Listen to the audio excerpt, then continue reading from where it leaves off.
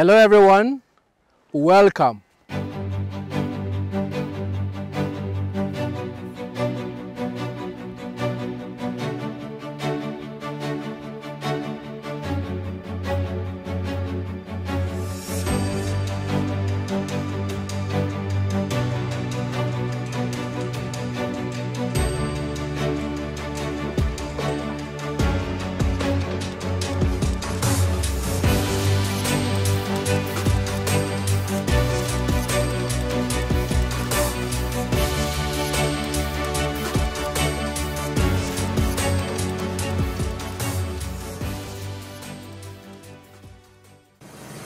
Farming has changed a lot over time. In the past, people worked hard to find new ways to grow enough food for everyone. With help from others, like scientists, researchers and engineers, they found new ways to cultivate the land, grow crops, and water them. They even learned how to grow food without soil. This made farming easier and more productive. Our farmers got a little luckier, and we are now able to produce more food than ever before.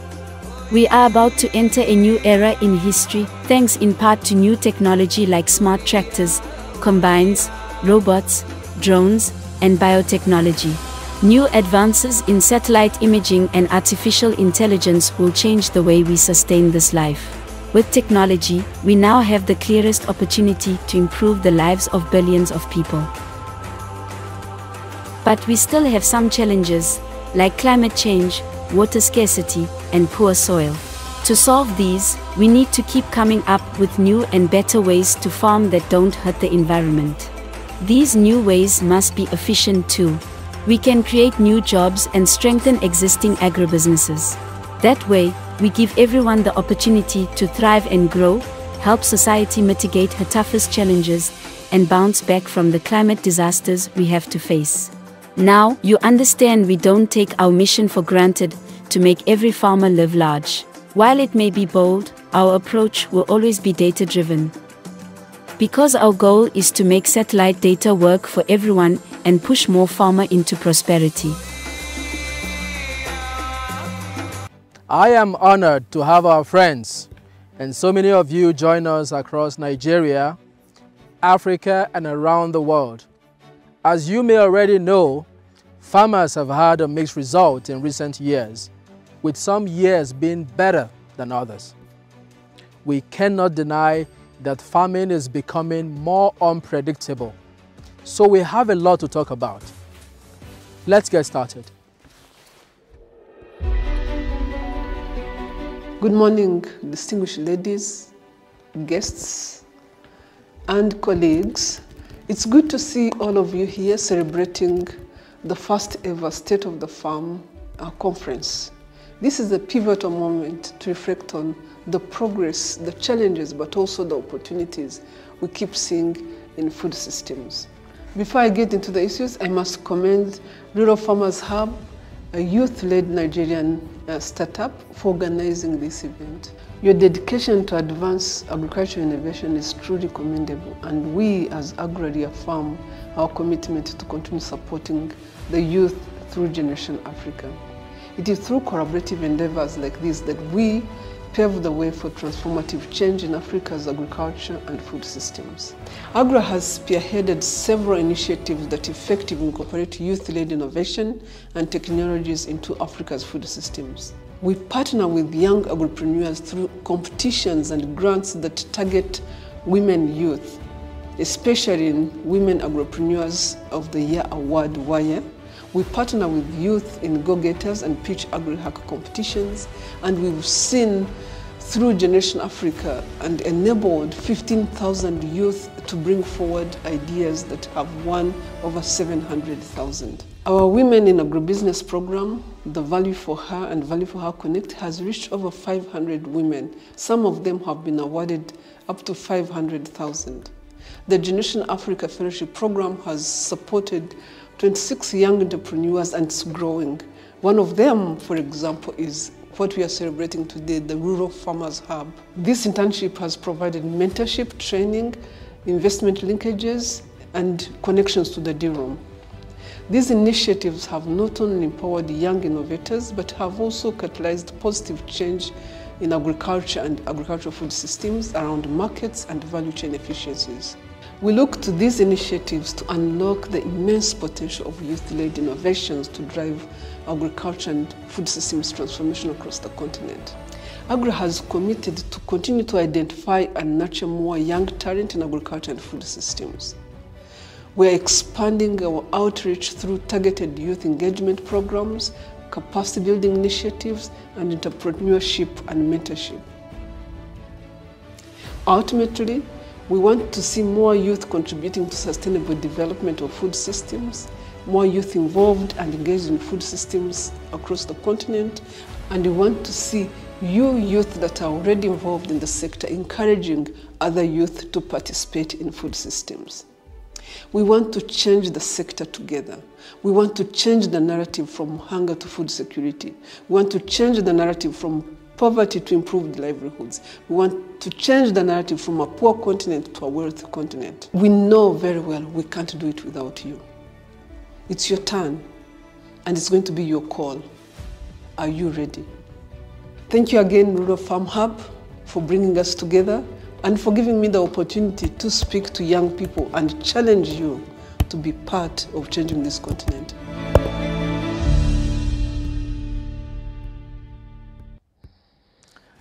We have been working with farmers for over half a decade now, providing them with personalized training on precision farming tips, supporting them with inputs that help them switch to more sustainable farming practices, breaking down complex satellite data into simple, digestible nuggets of farming wisdom, and helping turn losing farming enterprises into predictable and profitable ones. We have made tremendous progress, but there is one problem.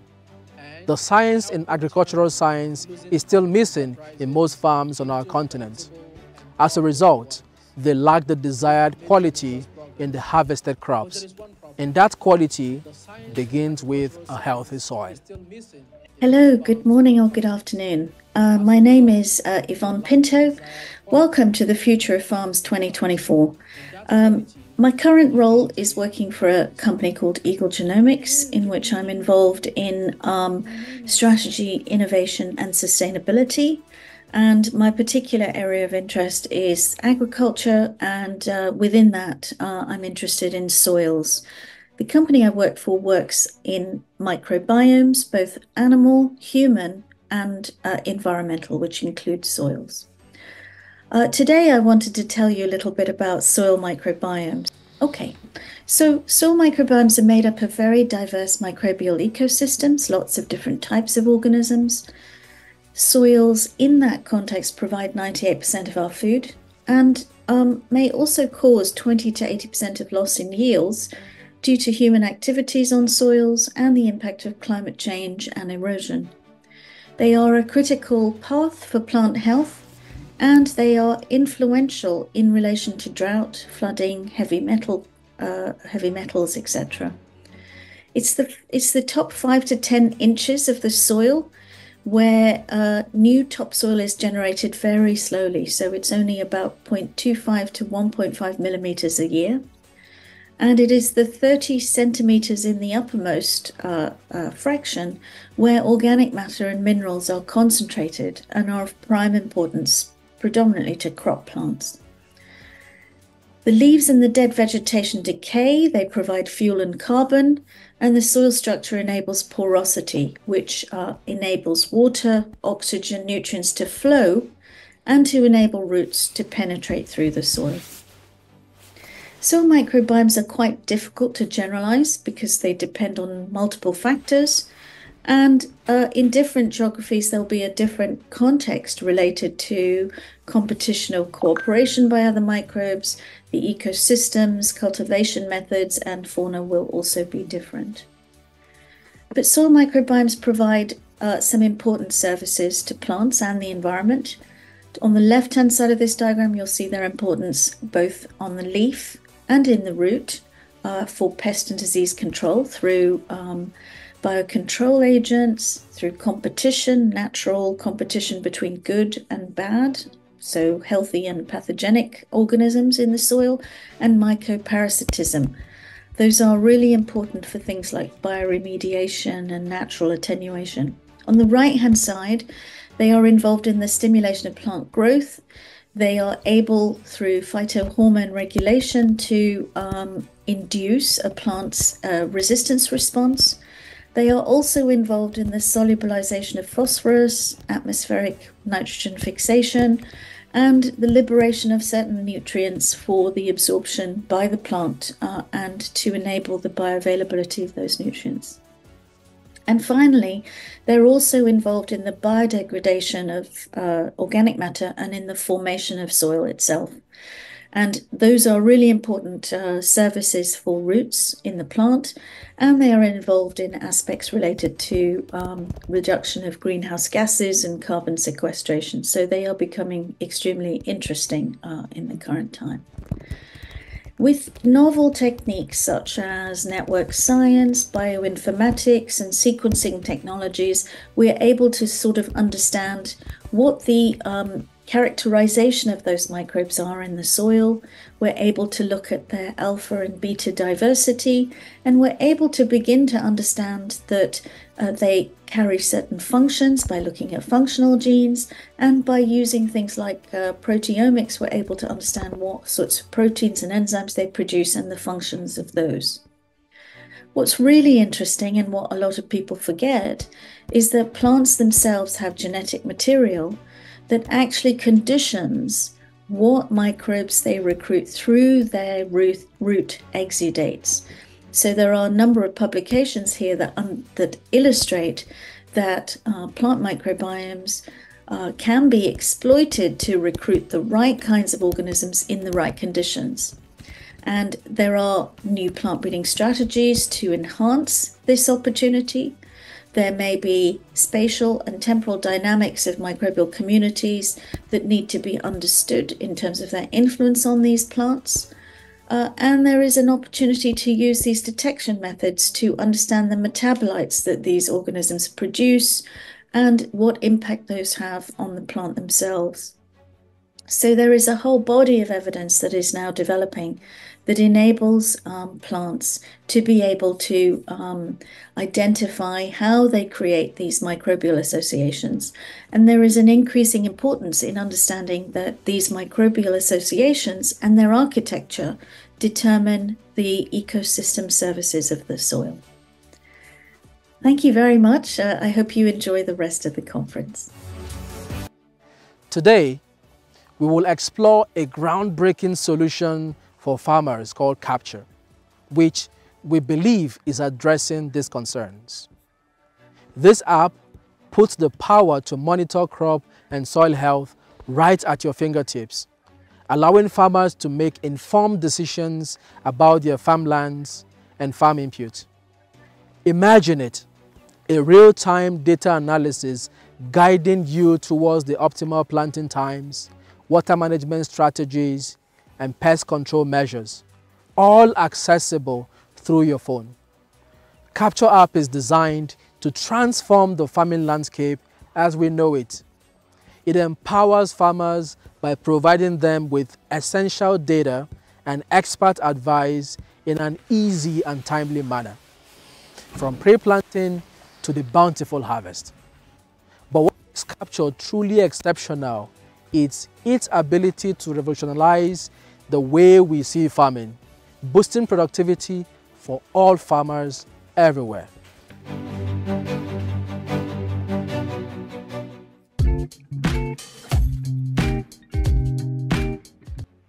Good morning, everyone. My name is Dr. Neka Iwon, and I'm the Country Managing Director for Hello Tractor in Nigeria. And I am absolutely thrilled to be here at the State of the Farm Symposium organized by the Rural Farmers Hub.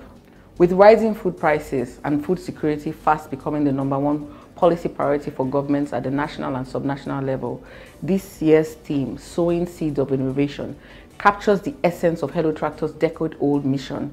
This is because we, alongside many other participants in today's crucial symposium are precisely those seeds that are driving a revolutionary transformation across Nigeria, Africa, and the world. Let me share a powerful story. Just 2 years ago, Hawa, a Nigerian woman from the North Central, hoped to cultivate her husband's land and build a sustainable future for her family. Through our training programs and the Hello Tractor app, Hawa not only achieved her initial goals, but transcended them. Today, she leverages her earnings as a booking agent to expand her family's operations, becoming a true testament to the empowering potential of technology. Stories like Hawa's illustrate the profound impact that Hello Tractor has had on empowering smallholder farmers. Our platform also bridges the gap between innovation and accessibility, providing essential tools and resources to unlock their agricultural potential. But make no mistake, we're not just another app or another ag tech company. We go beyond simply providing mechanization services through your phone. We support the entire mechanization ecosystem, from the farmers who utilize the tractors to the operators who drive them and the technicians who maintain them. We have built a nearly seamless value chain across the country and internationally by plugging the loopholes that make owning and operating a tractor more difficult. Yes, 10 years ago, a stark disparity existed. Sub-Saharan Africa had a meager 27 tractors per 100 square kilometers compared to the global standard of 200. This lack of mechanization limited productivity, hindered food security, and disproportionately impacted women, the backbone of the agricultural workforce. 10 years later, Hello Tractor is proud of the progress we have made. By stepping up to bridge those gaps today, we have solidified our position as the largest digital tractor marketplace in emerging markets. We have also increased our acres under management by digitizing and mechanizing the operations of 1 million farmers. And for me as a woman, one of the things I am most proud of is that we have enabled more women to become tractor owners through our innovative financing program. Today, 1 in 3 of our finance tractors are owned by women. But these achievements are just a water drop in the ocean that we envision. This is because we understand the critical need for scalability and collaboration to ensure lasting change across the agricultural landscape. We have our sights set on future partnerships, furthering our engagements and facilitating the empowerment of more individuals and communities. Because we recognize the crucial role governments play in fostering a conducive environment for agricultural innovation, we are actively establishing new relationships with national and subnational authorities to advocate for policies that support increased mechanization and empower smallholder farmers.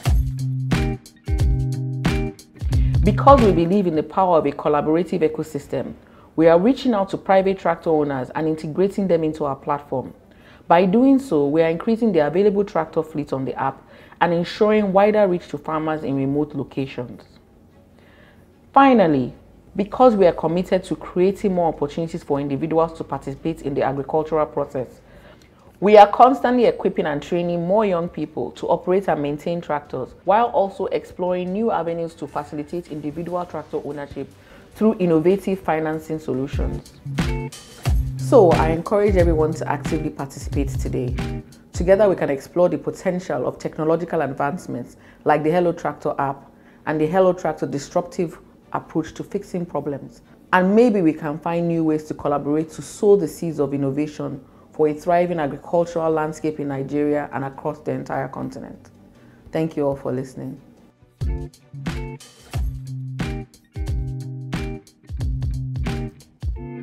Capture app was first launched in 2018.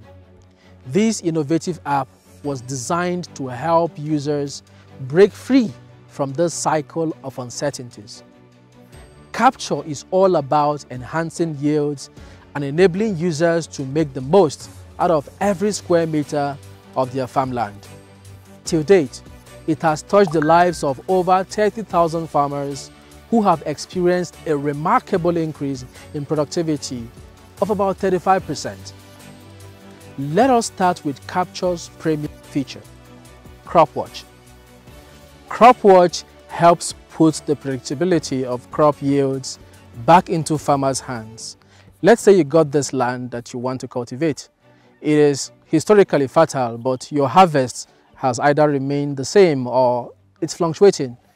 You could download the Capture app to any Android device, map and upload the farm coordinates in 3 easy steps, wait for a few minutes, and a full audit of the farm soil appears.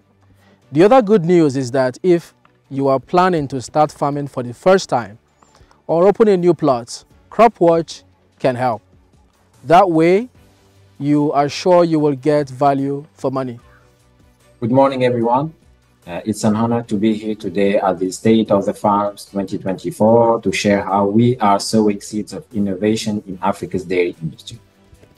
Our gathering today symbolizes not just the exchange of ideas, but the collective aspiration to transform the agricultural landscape through innovation. In this spirit, I'm thrilled to share with you our solution that is also reshaping the dairy industry in Africa and beyond, Mumi. Mumi is not just a product or a service. It is a revolution in the dairy farming sector. Its inception was driven by a simple yet profound question. How can we make dairy farming more efficient, sustainable, and profitable for farmers, especially those in rural areas in Africa and Asia? Mumi is a technology-driven solution designed to bridge the gap between traditional farming practices and the digital age.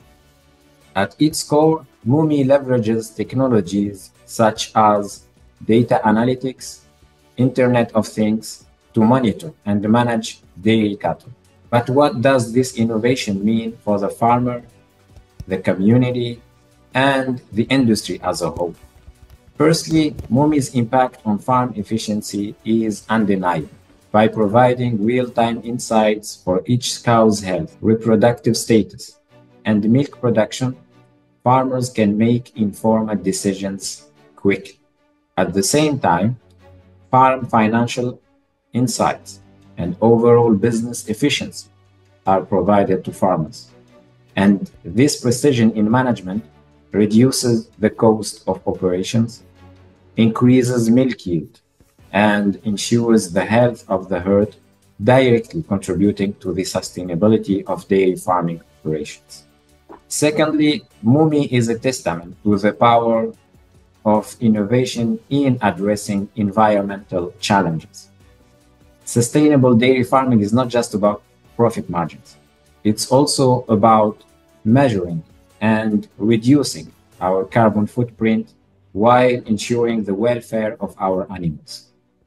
By optimizing feeding practices, improving health monitoring, and ensuring efficient use of resources, the data that is Mumi providing contributes to a more sustainable agriculture ecosystem.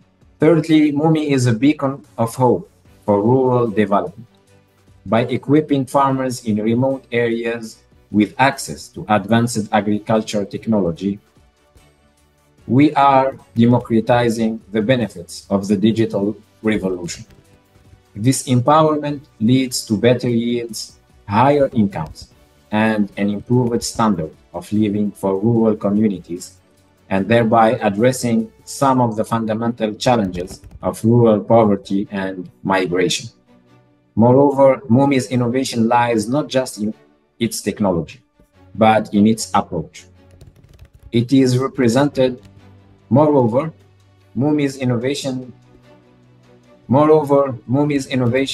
lies not just in its technology, but in its approach. It represents a collaborative effort between technologists, farmers, agriculture experts, and corporations, ensuring that the solution is not only technologically advanced, but also practical and accessible for its end users, the farmers. This collaborative model is a blueprint for future innovations in the agriculture sector, emphasizing the importance of co-creation and partnership in driving sustainable change. In conclusion, Mumi is more than just a success story in agriculture technology. It is a beacon of innovation that embodies the spirit of this session, Sowing Seeds of Innovation. It challenges us to rethink the boundaries of what is possible in agriculture and to envision a future where technology and tradition work hand in hand to create a more sustainable, profitable, and equitable world for all. As we continue our discussion today, let us draw inspiration from Mumi's journey. Let us commit to nurturing the seeds of innovation in our fields, farms, and communities, ensuring that the future of agriculture is also as bright as promising as the technology we harness. And finally, thank you for your attention, and I look forward to the transformative ideas and partnerships that will sprout from this session. Thank you. My farm used to get hit hard by diseases without any warning, but with capture, I can be able to act fast with targeted treatment. It's like having a bird's eye view of my entire farm, allowing me to catch up the problem without even reaching the field. Thank God for this technology. My farm product is now healthier and bountiful. CropWatch watches crops using proprietary algorithm, collecting and analyzing primary and secondary data of farmlands into powerful, actionable insights. Capture is your digital guide for precisely monitoring and managing soil and crop status using remotely sensed data. It smartly combines soil, crop, and climate data into powerful insights for farmers or organizations that support farmers, leading to improved and desirable outcome. We have the best-in-class software design in precision farming, combining big data with best agronomic data that is processed through our proprietary software. And this can be delivered to all users. Hello everyone, thank you for having me here today. I'm really excited to share my research experience and contributions towards responsible and resilient aquaculture in my research titled Effect of Moderate to Low Fish Meal Diet, supplemented with a blend of organic acid salt on the growth of African mud catfish juveniles. As we may know, aquaculture has become a major player for food security, conservation, economic growth, and a viable alternative for dependency on wild capture. The industry has experienced tremendous growth in recent times, with Asia contributing over 80% of global production. The importance of aquaculture has also been recognized by developing countries like Nigeria, where catfish production covers like most of the markets. However, we cannot say that aquaculture is without challenges, and some of those challenges are associated with sustainability and environmental concerns. Particularly, the use of fish meal in feeds have dragged some sustainability concerns, and the application of feed additives have proven to have some potential threats to the environment.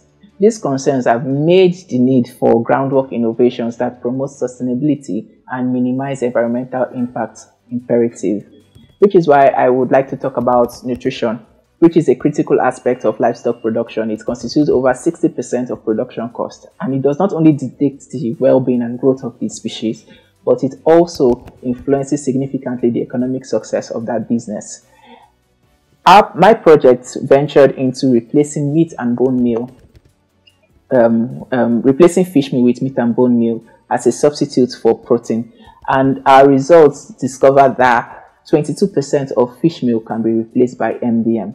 The experiment was a 60-day feeding trial. Data was collected on the growth, nutrient utilization, survival of Clarias garapinos juveniles that were fed with MBM-enriched diet. To tackle the other problem I talked about of additives and AGR, the diet were supplemented with graded levels of organic acid salt. And although the salt did not really affect the growth of the species, Clarias in this case, but it improved their antioxidant activities, biochemical parameters, hematological parameters of this the fish. And this is really important because healthy fishes are better for the market, and also they are better for post-harvest handling. The outcome of this project is not a finality in any way. It just opens a gateway to more possibilities that can happen in the research sector to be applied in real life production systems. This study should be a catalyst for further exploration and refinement of locally sourced agricultural inputs. It should transcend into other sectors of agricultural production, technology, and improving food production system while putting into consideration the health of man, species in our environment, and the ecosystem at large. Finally, I would like to extend my gratitude to all of you who have listened, the organizers of this program, stakeholders in the agricultural sector. It is really possible that we can chart a new course towards sustainable and thriving food production systems. Thank you so much for listening. Capture provides the following information. Soil physical properties, such as soil texture. You will know the percentage content of clay, sand, silt, and stone. Soil chemical properties like aluminum, carbon, nitrogen, organic matter, pH, cation exchange capacity, nitrogen, and others like phosphorus, potassium, calcium, iron, magnesium, sulfur, and zinc. You can also know soil fertility map with precise yield-based fertilizer recommendation, as well as crop health monitoring for an effective decision support system. With this powerful insight, the user is able to identify ecological advantages such as what crop is suitable for my farm and what potential revenue to expect. Hello everyone, greeting from Zimbabwe. My name is Ruram Samashumba. I'm a farmer as well as the founder of an organization called Munandi Africa. Today I would like to share with you my story and the vision behind Munandi Africa. So Munandi Africa is an organization that exists to transform rural agriculture in Zimbabwe.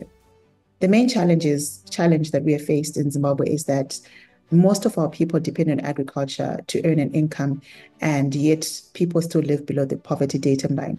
This is primarily because of the intensity of droughts that we've been seeing over the years, which have resulted in farmers not being able to produce or farm. So Munandi Africa is formed around addressing the challenges of smallholder farmers. So the people we are prioritizing in Munandi Africa are the smallholder farmers who we see as marginalized. They don't have access to capital, they don't have access to inputs or even knowledge. They have small pieces of land, usually 1 hectare to about 5 hectares, and most of them farm using ox-drawn equipment and handholds, which is very difficult for these farmers. And most of our farmers are also women farmers, which are 60% of the labor force in agriculture are women farmers who, again, are very marginalized and depend on agriculture to feed their children. A lot of the times you find that these women farmers are breadwinners of their families with their husbands. Either they're late from various diseases or they have left the country to seek greener pastures. So women are left alone to fend for themselves. We also have young farmers who we're trying to support as well. We've noticed that the average age of the farmers we're supporting is above 60 years of age. And very few young people are involved in agriculture because they see it as very labor intensive. So we also are trying to promote them and support them. And we've also seen that there's a lot of homes that are run by children because of having all parents late, and then the children are the breadwinners of that family. So we also look at how can we support these young people to be able to use agriculture as a source of income. So our model as Munandi Africa is 3 pillars. So the first is that we train farmers to access knowledge in conservation agriculture, which is a method of farming, especially in the intensity of the drought.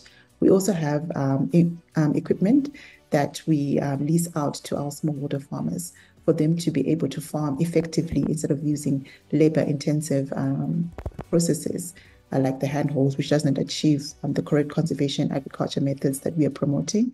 We are also supporting our farmers to access inputs as well as better markets through an input loaning scheme, and we give our loans at 0%. And what we have seen is that the farmers are very keen to be able to pay back their loans and increase their fields and produce more. So this is evidence that women are very motivated to see changes in their lives. So far, Munandi, we've been able to support 2,000 farmers since inception, which was in 2018. And these farmers, we're seeing them now engaging in conservation agriculture methods, and they're able to practice them at home. We've been able to lease out our machinery to over 5,000 farmers. And from that, we're seeing that there is increase in adoption of conservation agriculture. As I mentioned earlier, most of our training is in the native language. So we are able to really communicate, and we have manuals that we give out to our farmers with a lot of illustrations so that they can go back home and look at what they've been trained. And we've been seeing that there's also a reduction in post-harvest losses amongst the farmers, which is increasing the amount of food security in each household. And also farmers are now able to use equipment like tractors, which they were not able to access in the past. So this is a testimony of one of our ladies that we supported, that before she started working with Munandi, she had always seen that farming is very labor intensive and that it breaks your back. Now with the use of equipment, she can now have a better life. So since 2018, we've been developing our model to make sure that we are addressing the various challenges in our community. And as you can see, in 2021, we were having big challenges of power outage. So we have a demonstration plot. So we've been able to put in solar to address that. And we've been able to now build stronger partnerships with various people in the community. And of late, we've introduced conservation agriculture because the droughts that we are seeing have intensified. So our vision for 2030 is to be able to support 25,000 farmers, increase household income to $1,000. This is per year. The data we collected, we found that most of our farmers are earning less than $60 because they don't have any other means of making money. And we hope to have an adoption rate of no-till by 100% by 2030.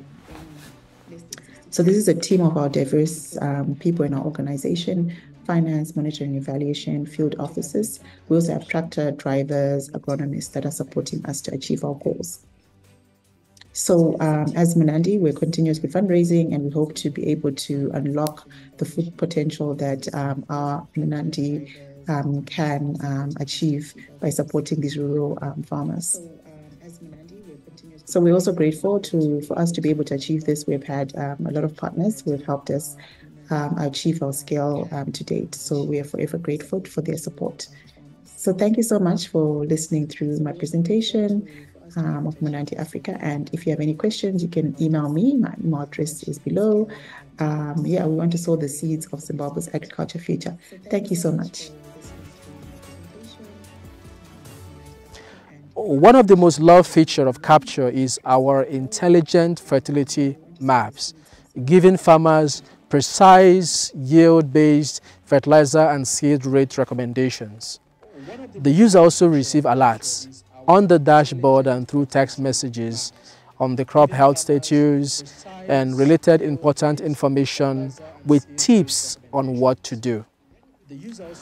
All these are provisioned in a single dashboard. Our sources of data include Earth observation satellites, agronomic research data, and also synthesized data. The output is then post-processed relative to the BBCH scale for a real-time personalized precision advisory. As you can see, it conveniently pulls out the amount of carbon and organic matter in your farm, the level of macronutrients, and it looks pretty close to what an expert soil scientist would have derived from a laboratory analysis. Maybe you want to visualize it a bit more to elaborate the spatial variation of the nutrients. This further highlights the big picture of any deficiencies and where it's occurring. This helps you focus on improving soil condition where it actually matters, all before ever breaking the ground. Da na kashe kudi a taki da yawa a gona kenan. Zan sa a wannan da yawa duka kayaki na za su dinga mutu. Amma yanda capture suka zo suka nuna min yanda zan yi amfani da kayaki na wanda sun kawo mini, na samu kayaki da yawa. Sun ce sa nan zan sa, in sun ce sa nan zan sa. Na gode masu yanda suka zo da wannan capture din nan. Allah zai ba masu kowa rabon shi. Zan sake kawo su abokanai na da yawa, sun gani abubuwa wanda na samu. Sun ce me na amfani da shi, na ce capture ne suka yi min wannan abu. Kuma na gode masu sosai. Hello everyone, I'm Soha Nasser. I'm an agri-food innovation expert and the managing partner of Acelera Agro. I'm very happy to be here with you today in the State of the Farm Symposium. I am Lebanese and I live in Angola since half a year ago. But today morning I had an aha moment while reading a study on the adoption of agricultural innovation and technology in farming. And the numbers were a bit shocking for me because they were not clear before in my head. And some of the numbers I was reading is that in 2018, so before COVID, 239 million people in sub-Saharan Africa were undernourished and 399 were food insecure. So it's 30% of the population of sub-Saharan Africa back then. So you can imagine how COVID had really boost the situation and made number higher. And while I was reading, I was thinking at the same time that we waste 30% of the food we produce around the world nowadays. So while we are wasting that amount, we have in parallel 30% of a population really suffering and not finding something to provide for their families and put on their plates on a daily basis. And I think even before reading these numbers, the idea was clear in my head and in the head of my partners at Acelera Angola that we need to do something in the agri-food situation in sub-Saharan Africa. And this is where the idea of Acelera Agro came up, and we started incorporating this separate company that is only focusing on incubation, acceleration, and business support in the agri-food sector. But when we went deeper into the analysis of the market system dynamics, we knew that we have to do more than just acceleration and incubation, because creating the solutions is very important, specifically solutions that are frugal and that are user-friendly and so on, that will help adoption at farming level. But if the adoption is that low, it means that we need to do more. So our vision is not just focusing on acceleration and incubation. We are looking as well into IP valorization, so going to researchers, seeing what they are doing in terms of applied sciences, and see what can be commercialized and what can be beneficial for the farmers to adopt locally to have better yield.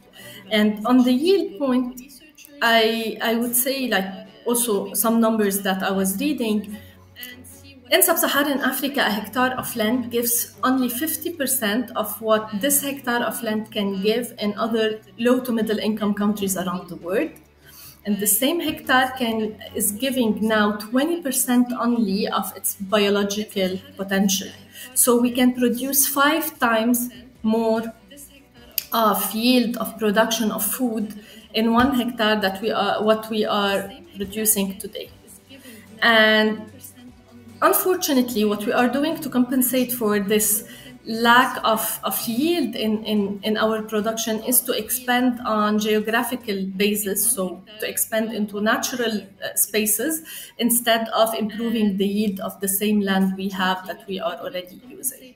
So we are in need for real actions on this level, real innovation in the agri-food sector, real use of technology and adoption of technology by farmers to be able to improve this situation. But we also believe that the future is in the hand of the youth.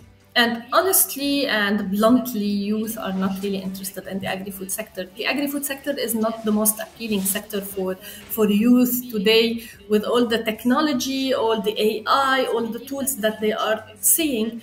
it does not come top to mind for them that going back to the land, sowing and cultivating and harvesting and being patient until your plant gives you the yield after few months is not something that is really appealing to a generation that is being used to everything that is fast. So we knew that we have also a mission to do on this level. And this is why I'm here today. This is what I'm here to tell you today, that we are working a lot, and here we call for youth to be inspired, but we also call for partners and people who have the same mission and vision to come and partner with us to be able to make this impact. What we are looking for is to support youth in their, let's say, in their journey throughout this sector. So we went to universities, we started talking to students, understanding their challenges, and what we noticed is that everywhere students are very good at theoretical level, so they get a lot of knowledge out of university. But what they lack is the practical experience, which is the know-how. So here we started thinking, we bought our farms in 3 different locations in Angola for now. These farms will be our experimental hubs, where we have like laboratories, pilot plants and kitchens, and land for experimentation. And these lands and farms will be open for entrepreneurs, students, researchers, corporate, everyone who would like to experiment and make sure that we are creating better solutions for the agri-food sector are welcome to join us. But specifically for students, we are looking into scholarship programs and apprenticeship programs, so they can get the practical experience, make some money for them to like save during studies, but also learn about what is happening in this sector, what is a best practice, what can be done to work with our entrepreneurs on their solutions, maybe to become a co-founder later on, or get inspired on specific challenges that we will face with them in the farm, and later on decide to become entrepreneurs on this. But the main message of my intervention today is for the youth to understand that everything can stop, everything can be challenged around the world, but food. We will always, and we are always in need to eat. In COVID, we were all in lockdown, everyone stopped working almost, but except the people who were working in the food sector, they kept working, they kept running. I was back then working in industries. We still had to go to the industry, taking all the measures during the lockdown just to deliver food to people, because no one can survive without eating. So this sector is a great sector. This sector is a very promising sector. The investment and the investors became interested in this sector the past decade, spending a lot of money on innovation, and this sector is very promising. What I'm here to say is, for youth, you are the future, and you decide if the future will be food secure or not. And we are here to help you. So anyone who is interested in becoming an entrepreneur in the food sector, who is interested in making an impact at farm level, to create their own businesses, to create job for others. I know every student is worried about what I will be working when I will graduate. Will I find a job or not? Create your own job.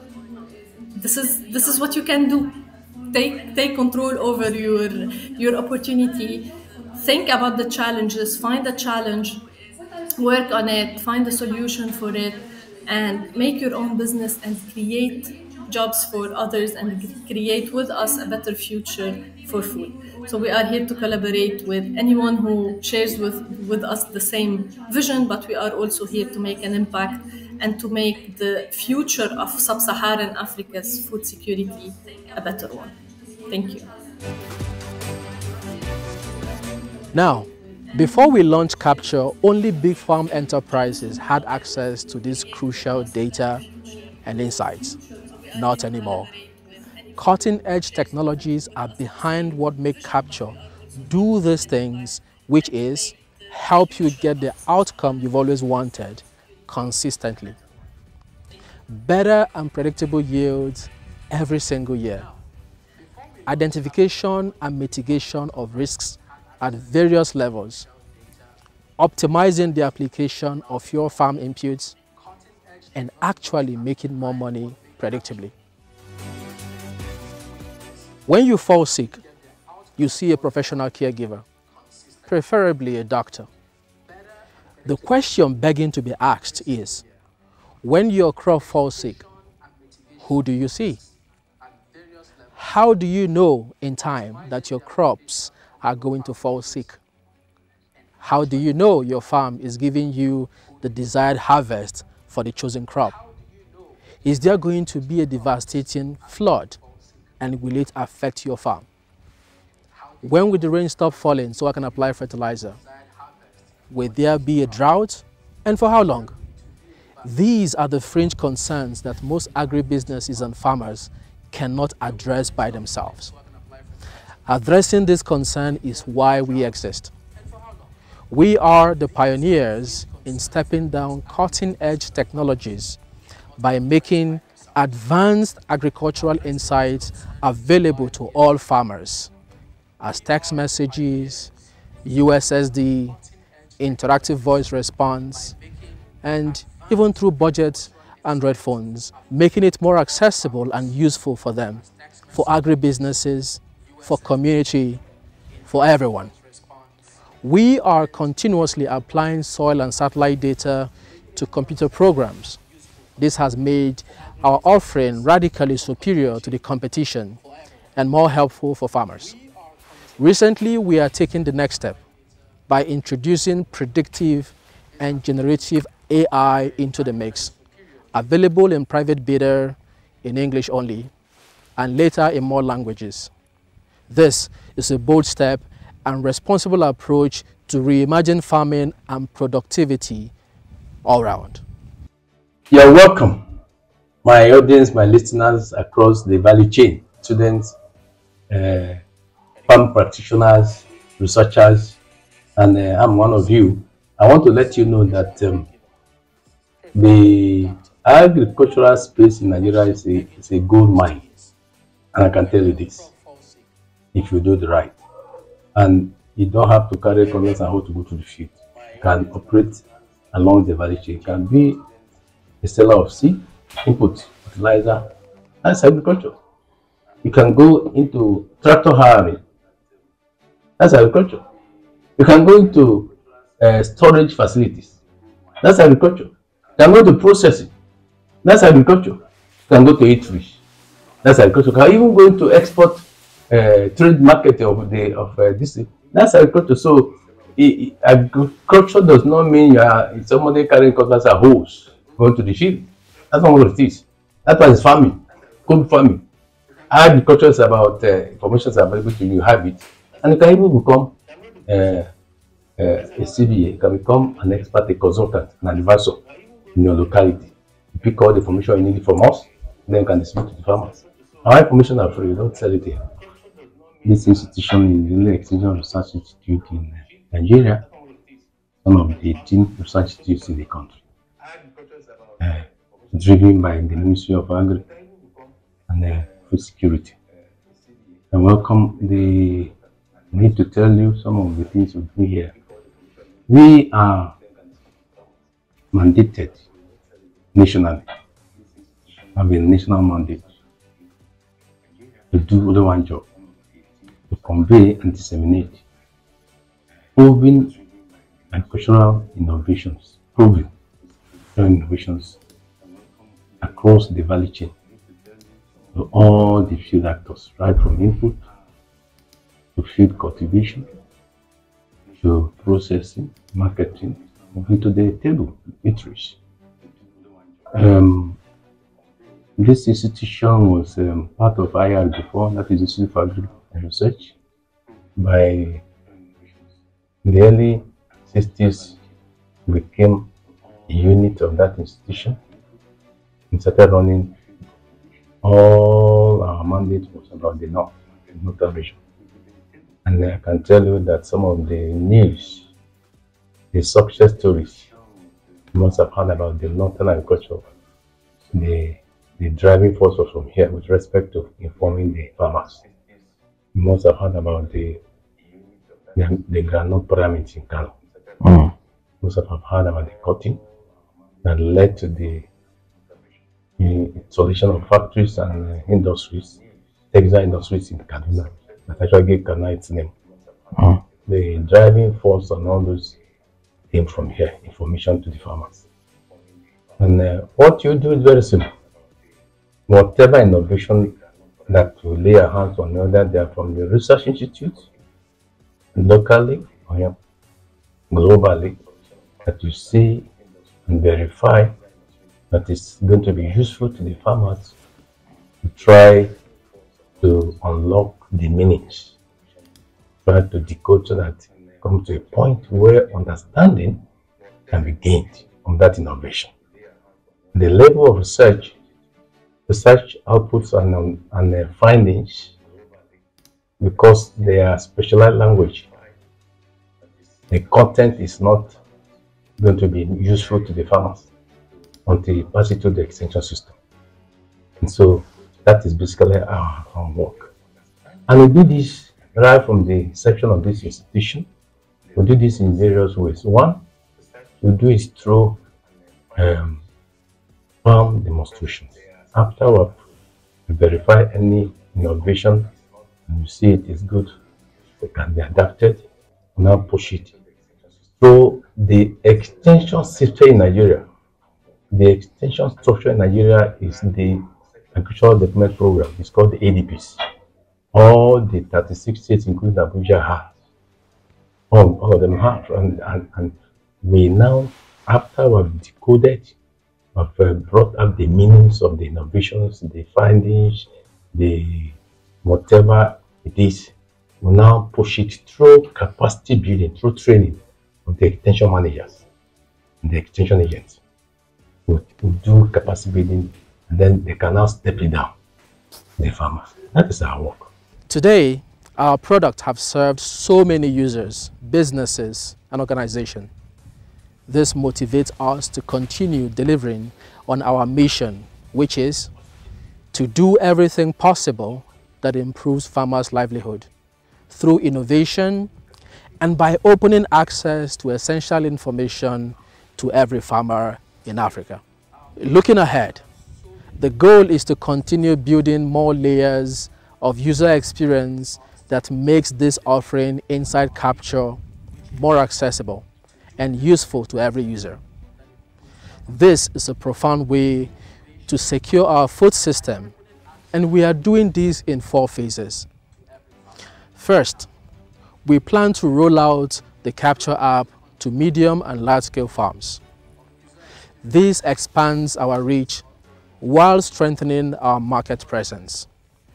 In the past 6 years, our focus has been on smallholder farmers who have less than 1 hectare, who, by the way, make up 43% of the market pool. Expanding our focus to farmers with 1 hectare or more will strengthen the food system and rural economy even more, a ripple effect that benefits all. Second, we will be enabling self-motivated individuals and entrepreneurs build and transform their own products and services on top of our platform using HAPI.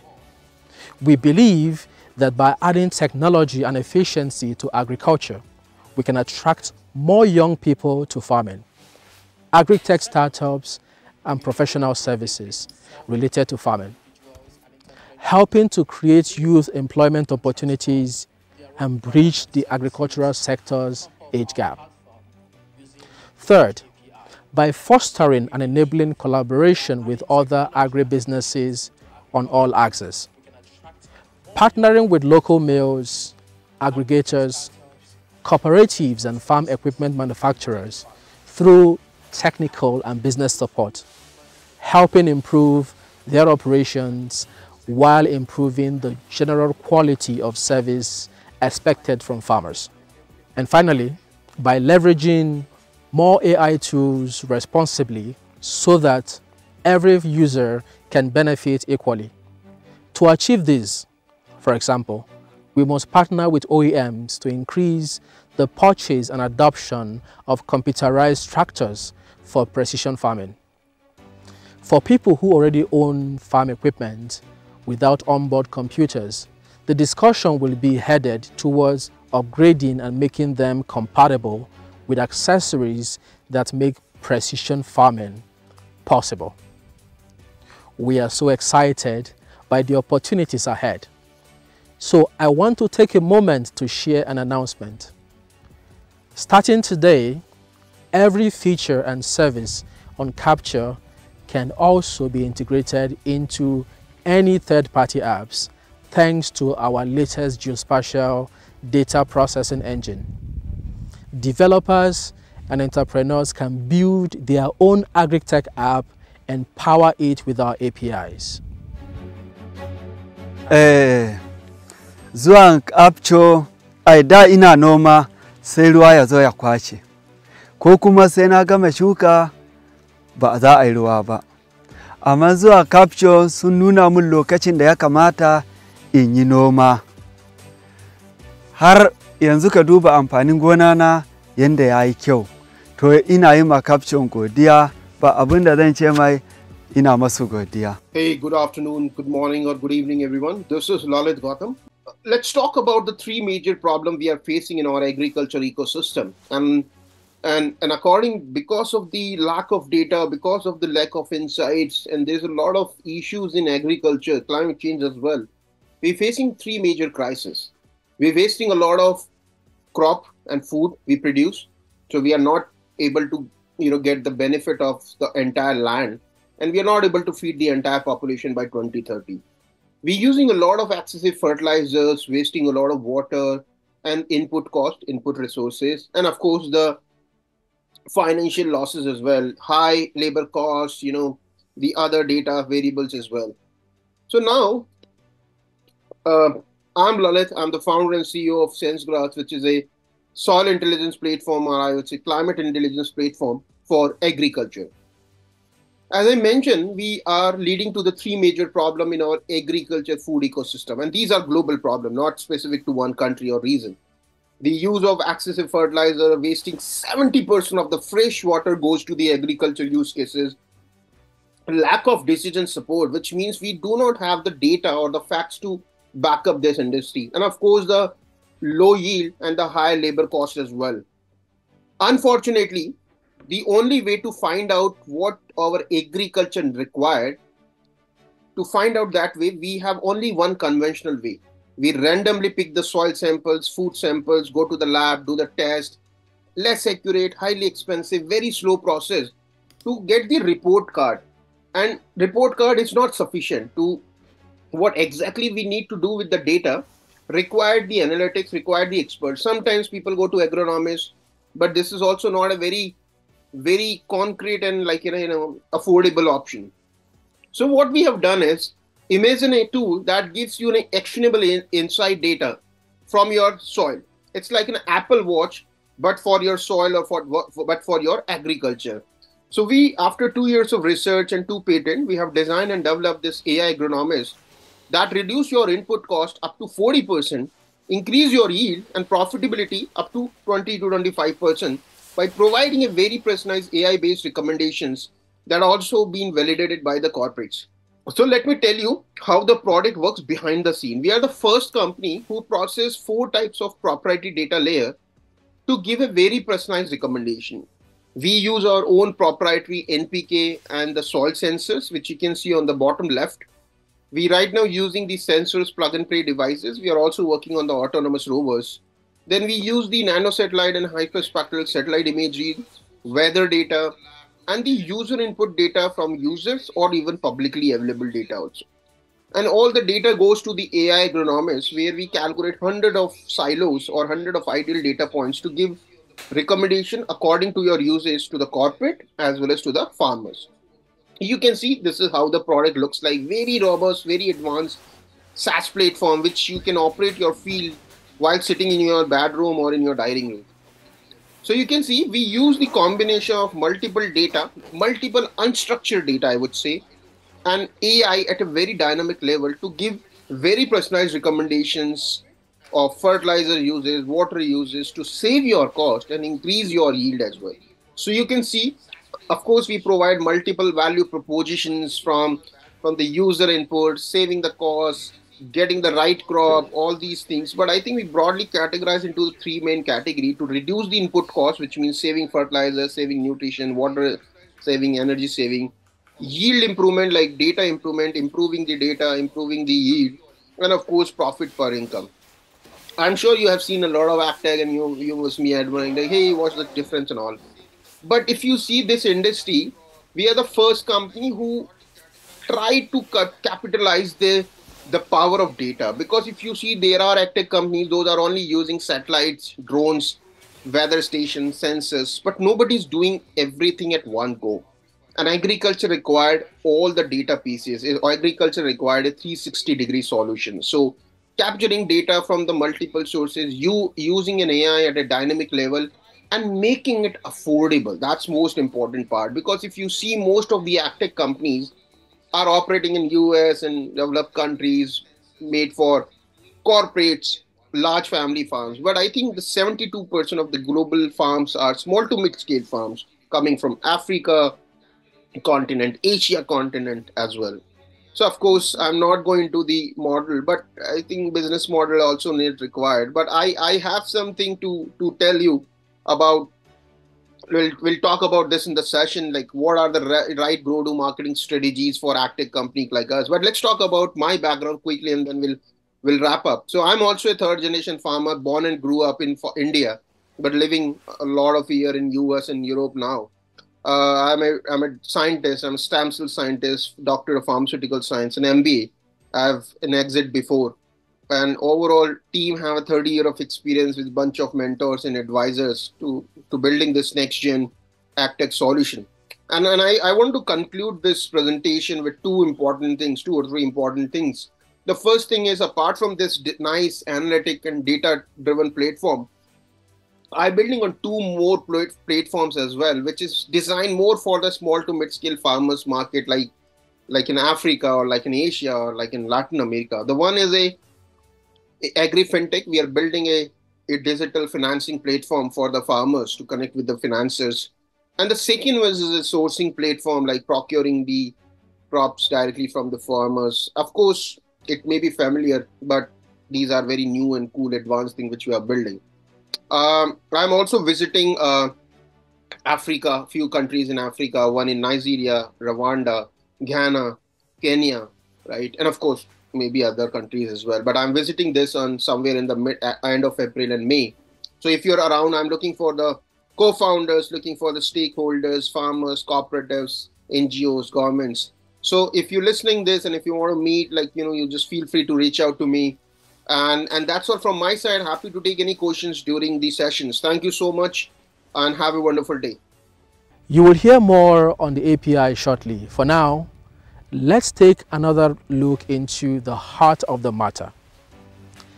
Capture App is an advisory tool that is changing the way we understand and manage our crops and soil. A game changer, especially for rural farming communities. Traditionally, soil analysis involved the arduous process of collecting samples from the field, sending them to the lab, a task that consumed valuable time. With the Capture App, this has changed dramatically. We can now swiftly and efficiently, with a little click of a button, gather precise soil information that allows us to optimize our farming practices and boost productivity. Not only does Capture save users precious time, it also puts money back into your pocket. This remarkable technology leverages predictive models to provide near real-time insights into the status of your soil. It grants us the ability to visualize the nutrient levels across our farmlands, instantly identifying areas rich in nutrients and those in need of nourishment. It's like a visual map for your soil health. Now, even without formal education, the color-coded representations in Capture makes it easy for anyone to understand. It gives you a clear graphical representation of how the nutrients vary across your land. Armed with this knowledge, you can efficiently apply fertilizer with precision, directing resources to the areas that need it the most. This smart and intuitive approach ensures that you get the most out of your farming efforts, saving you money and increasing your yields.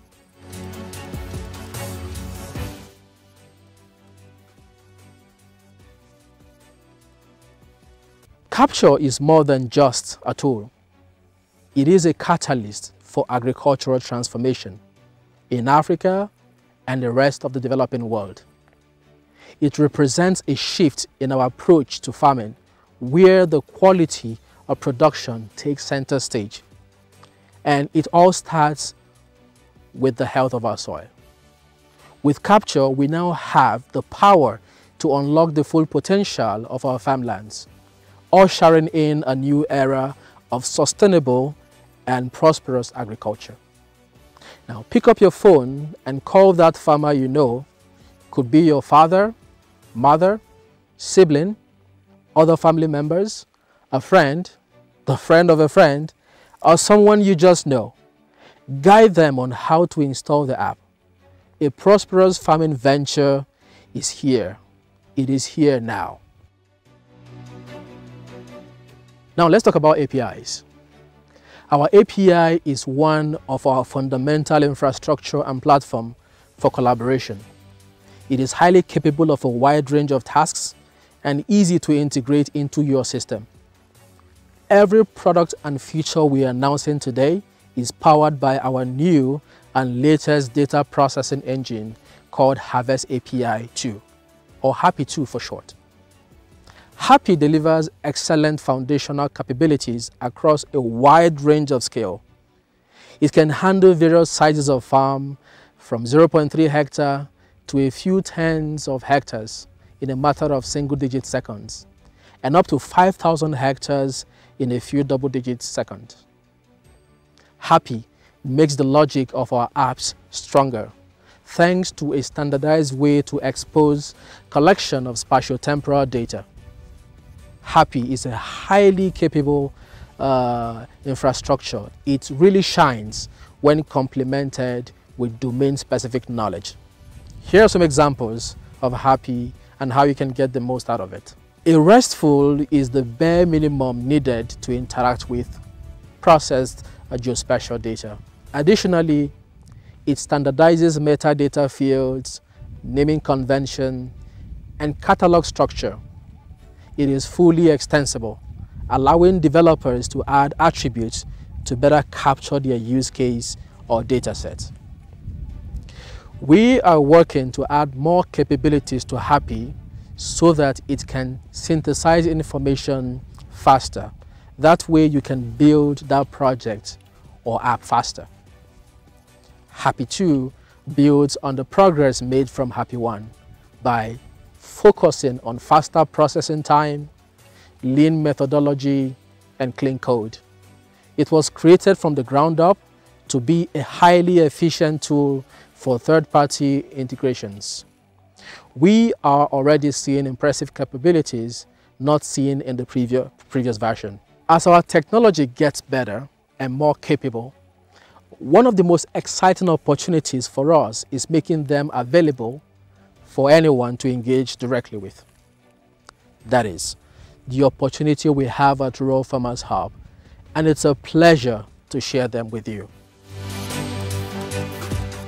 Agriculture is the background of food security, and yet it faces numerous challenges. For decades, the productivity of crops have remained unpredictable. In Africa, the productivity of grains is less than half of the global average. Crop productivity is unpredictable, and this is due in large part to the lack of access to latest information before breaking the ground. Farmers require data to make informed decisions on what to plant, when to plant, and how to prepare the soil. Inadequate electronic registration of farmers inhibits their access to essential services like machine rental, fertilizer, and financial services such as insurance. These are essential during the pre-planting stages. Capture is a game changer that offers the latest, precise information for crop and soil management. Farmers can now plan their pre-planting phase, ensuring the right crops are chosen and the soil is adequately prepared.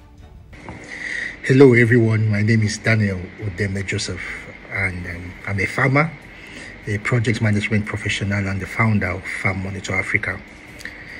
So Farm Monitor Africa is a piece of technology. Really don't like to call it an app. It's more of a farm management system that tracks, that monitors, that manages and improves farmers' productivity using artificial intelligence and machine learning. So we basically serve two categories of people, two categories of users: the farmers themselves and the farmer financiers. So for the farmers, we provide a crop calendar that is automated, that is climate smart, and is powered by artificial intelligence. The data system coming into the artificial intelligence system comes from 6 different sources: from satellites, satellite images, from soil, from rainfall patterns, that's weather analytics, from recorded activities, from crop images that is snapped on the field, and lessons learned that is gathered from the field, both historic and current versions of that. We integrate this with an AI-powered algorithm. It makes farm recommendations very specific to each farm based on the geo coordinate of the farm, to tell the farmers the best windows to perform their activities. And for the farmer financiers, based on all of this data we are gathering from the field, we're able to provide them real-time visibility. So they are able to see in real time what the size of their land is, or the size of their project, what's going on in terms of activities, are the people on the field doing what they should do when they should do it, what's the crop health status, using several satellite indicators like NDVM, like NDRE, NDVI, RECI, all those technical things I don't want to bother everybody with. So because we are also able to provide farmer financiers this level of details, they are also able to invest more.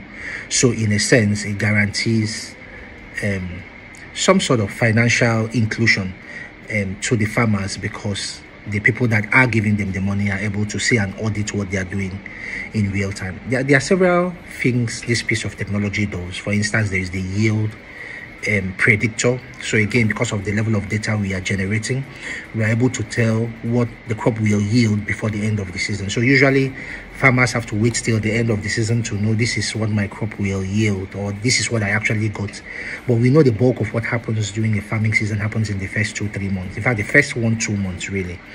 And so because we are able to track the activities from land clearing, we are able to, the algorithm is able to pick up details of what's going on with the crop, and we can now forecast the yield for you before the end of the season. So meaning that if you have several projects, you can see how each of those projects are performing, especially if you are a farmer financier, and you can take better informed decision. So the other thing the system does is we have a crop scanner, so you can snap with the device your crop, and it's able to diagnose what is wrong with the crop in terms of disease, in terms of what's not going right, the pigmentations and all of that. So the system can diagnose that and then make recommendations.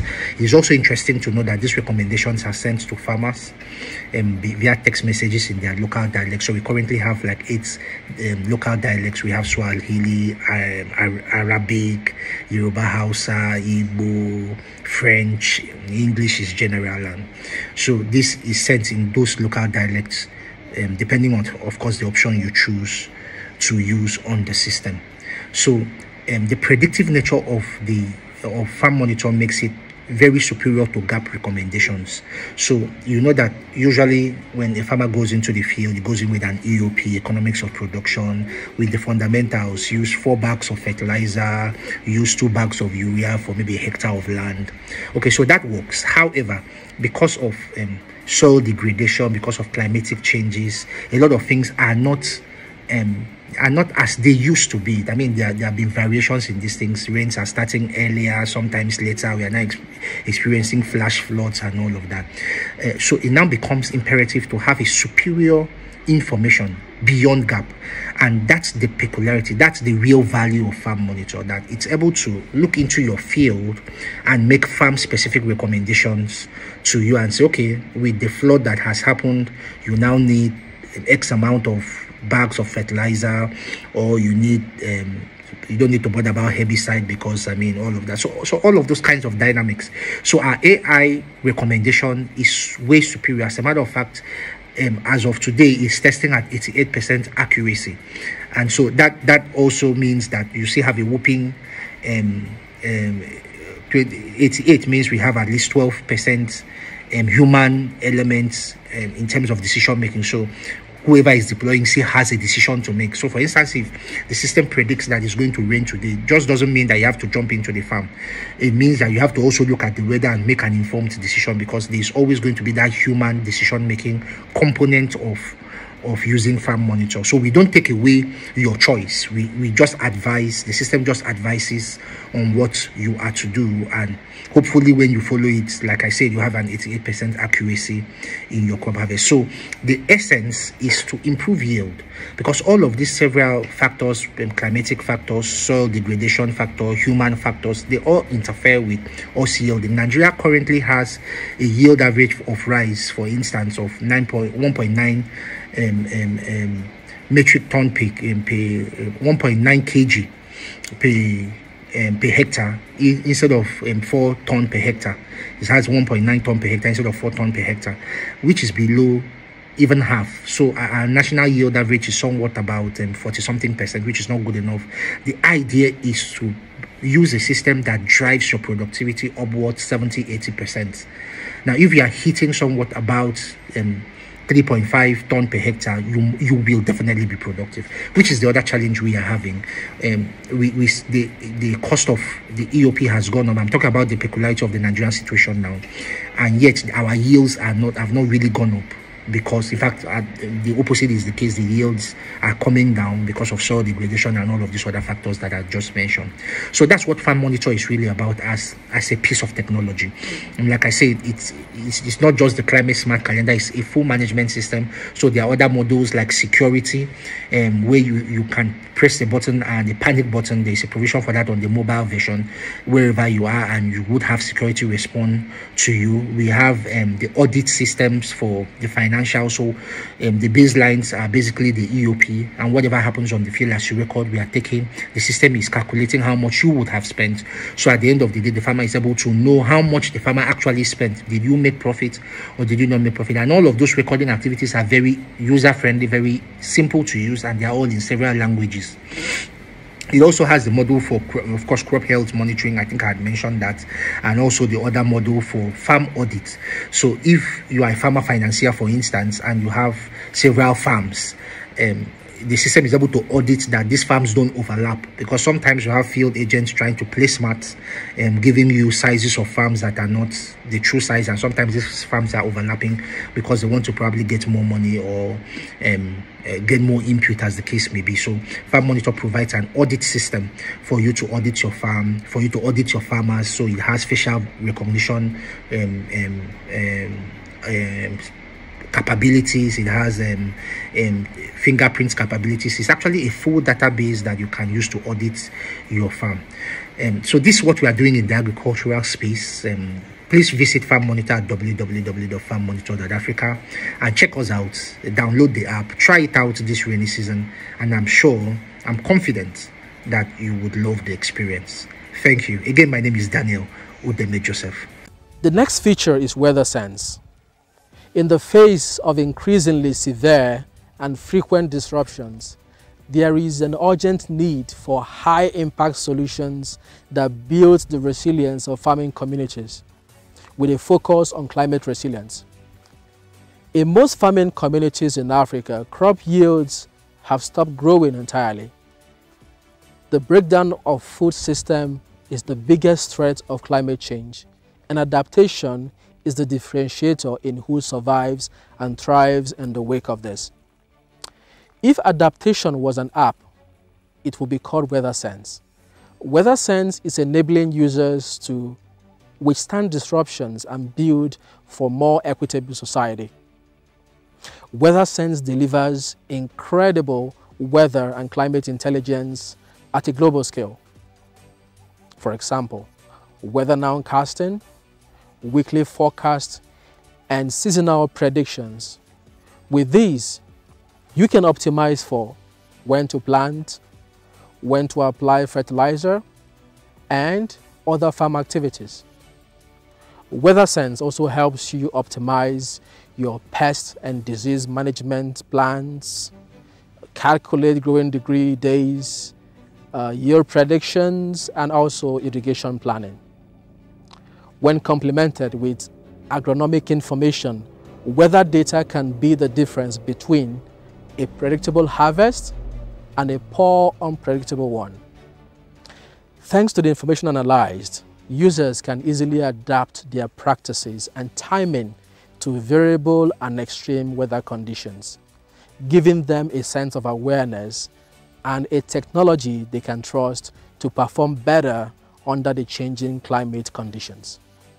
Now, this does the heavy lifting for you. New actionable layer over weather data will be rolling out in the coming weeks.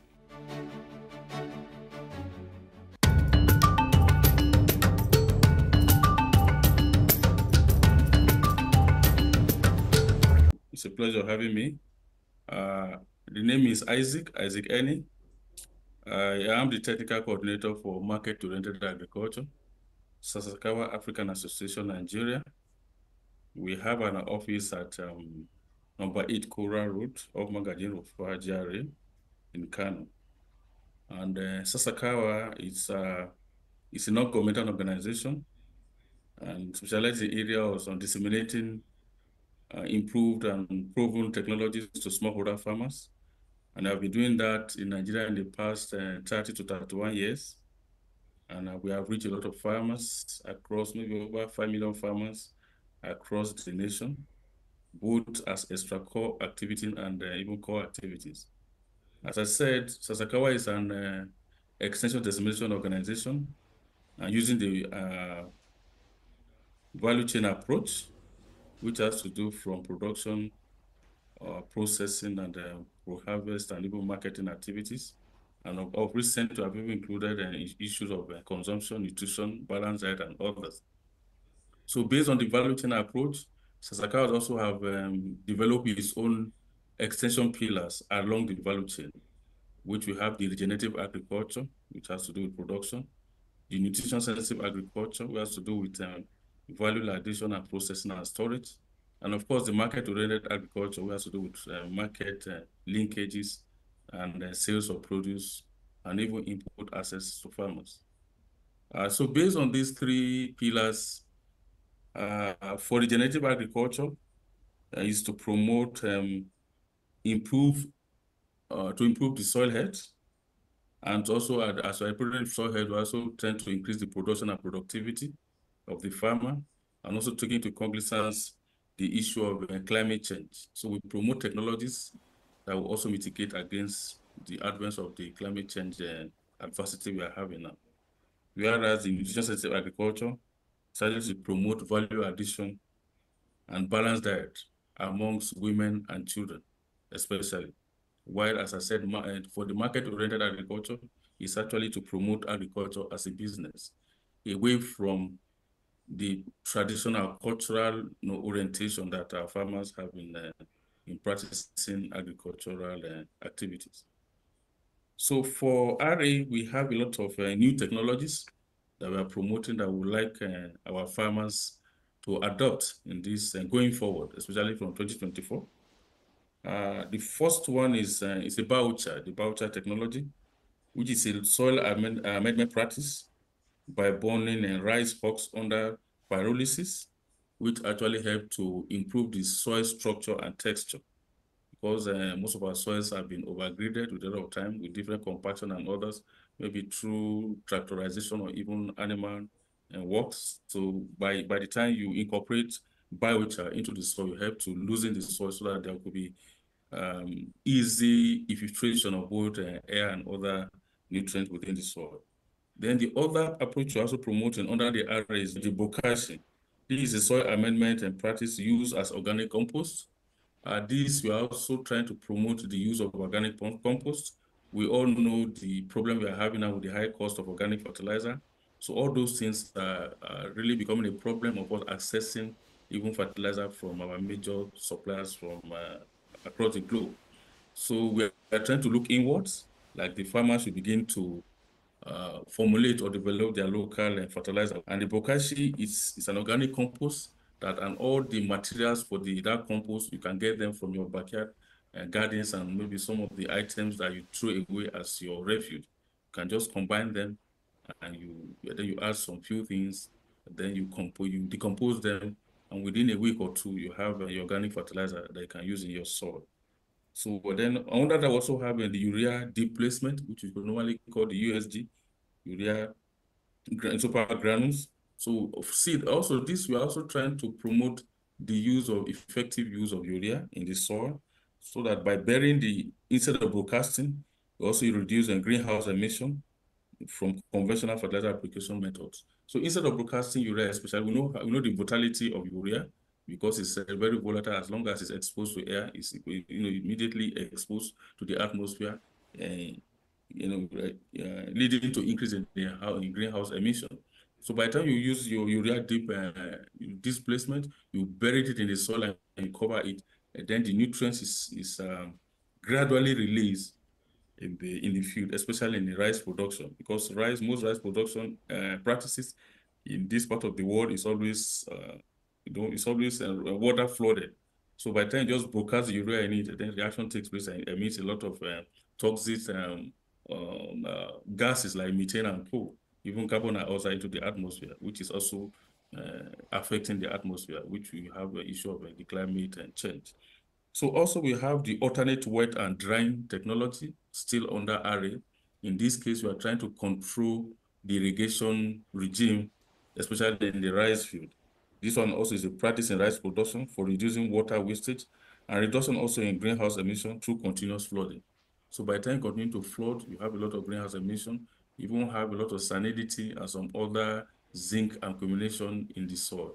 So this also practice help to even manage the water we are having. Of course, already, we all know that we are even having the issue of depletion in underground water, so that when this water is adequately managed, then you have more water underground the soil for other farming practices. So I think this could be the major 4 technologies that I think under RA we can move, which is the biochar, the bokashi, the urea super granules, and then the alternate wet and drying technologies. Under the nutrient-sensitive agriculture, of course, in this case, we are trying to promote biofortified crops and biofortified crops such as quality protein maize. We know what that is. When we promote quality protein maize, especially for the infants and even the breastfeeding mothers, increase the protein content of whatever food they are taking. We also have the issue of zinc millet, iron millet, and sorghum, and then even provitamin A maize and cassava. So of course, we know the use of iron in our system. It helps to improve the development of the red blood cell, especially for the pregnant women and even for children who are growing. And then, of course, we improve vitamin A for maize and cassava, also helps in our eyesight. So those are some of the biofortified crops that we try to promote, so that that can help us to increase or improve on the nutrient consumption of the populace, especially among women and children. Of course, we also have the issue of, apart from biofortified crops, we also have nutrient-dense crops, which in this case has to do basically with our vegetables. And we know the kind of a lot of minerals that are derived from eating of a lot of vegetables. So with the advent of poor economic level of most of our populace, we encourage them to take a lot of vegetables that they can get all these nutrients, micronutrients from them, which has to do with something like tomatoes, onions, carrots, cabbages, and all those other vegetables that they can easily grow at their backyard. And once they consume them, you can expect them to have a balanced diet. And then the third pillar we're talking about is issue of market-oriented agriculture. And we discovered that in the case of market, we have this issue of information gap. Most farmers don't even know, cannot even access this market. The markets are there, but there's no information about this market, what the market needs, when they need them, the quantity they need, the different quality requirements, when they need them and how they need them, even the prices, all those informations are not there. So Sasakawana is now promoting what we call an aggregation center. And this aggregation center is actually a center that is, we started holistically in Nasarawa State. We have 2 of them in Nasarawa State, where we build an aggregation center with a store where they can actually store their produce. Then we also have a meeting room where we train them, and the farmers can also meet and train themselves and have meetings. Because we're talking about collective action here. And then, of course, we also have a processing unit where they can process whatever they are producing, value addition. It could be either in a rice mill or maybe a maize mill, as the case may be. So based on this, we have this center, and then we also have an app that we are promoting. It's called an AgroPonto app. We call it a digital market access app that actually brings buyers and sellers together. So the farmers are encouraged to onboard and register on this app. It's free. And once you onboard, you register, you can then share information. Even once you open the app, you can then know people that have produce to sell, and even the buyers are there. Anybody in business, even the transporter are there. In fact, the whole value chain actors, if I may use that word, are encouraged to onboard themselves into that app. Then issue of interaction and business deals and connection take place in that app. Then we also have another approach, which we call it Community Savings and Investment in Agribusiness, CSIA. It's not really new, but we try to customize it and package it more scientifically. In the Hausa language, we call it Asusu, which I know a lot of our women groups would have been doing it, where they are able, within some time, they are able to accumulate some funds. Then after the accumulating of that funds, then they are able to begin to support their members within their groups with some capital. Because don't forget, from the beginning, we said that MOA is trying to promote agriculture as a business, and business has to do with a lot of capital. So how do they get that capital that is not readily available to them at the formal commercial banks because of the high interest rate and other conditionalities that most of these smallholder farmers cannot meet? So we encourage them as a group to come together and see how they can mobilize funds for them within themselves in that group to be able to support themselves in their agricultural venture. That is how we call it community savings in agribusiness. So that whatever savings they're able to put together, they invest it in agricultural businesses, not just production, any business along the value chain that has to do with agriculture. So that's what we do. And then we have been trying to do these things, and we are encouraging our farmers to try and embrace some of these, if not all of these approaches that we are trying to put forward. Because as I show you, in the long run, what we are just trying to achieve is that we want to see that the farmer take agriculture as a business. Whatever aspect of actual value chain you are doing or you are involved with, it should be taken as a business. And we will also make sure that, especially in the areas of production, you should make sure that your production, your productivity, and your income and your livelihood increase and improve. And of course, we know that you have been using this soil for a very long time. So we also encourage you to adhere to some of these practices that will help to regenerate the soil health or the soil, that because it's, we cannot continue to take out of the soil without giving it back those nutrients that it desires. So I think with these, we say thank you very much for the opportunity to discuss some of the new approaches that Sasakawa is actually disseminating to farmers across Nigeria at the moment. It's a pleasure having me. Thank you. We have been a part of big technology shifts as Africa witnesses a reawakening of the food system. Reflecting on those as big as they come is why it is so important to make more accessible and useful for farmers. Rural Farmers Hub isn't just a success story, it is a growth story. We cannot achieve this without the support of our investors, partners, and friends. I thank our team dearly, a blend of passion and professionalism. We are not just business professionals. We are agricultural visionaries, committed to reshaping the future of farming. To all the stakeholders, philanthropists, and impact investors listening, partnering with us is not just an investment, it is a catalyst for change. With your support, we can lead more farmers to a more productive and prosperous life. You will become part of our growing list of collaborators.